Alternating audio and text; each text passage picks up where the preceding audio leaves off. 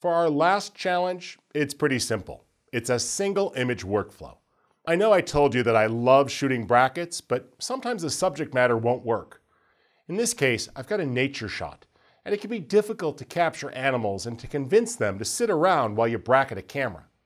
I was handheld, I was shooting quickly, but I got the shot I wanted. It just doesn't have all the contrast that it needs.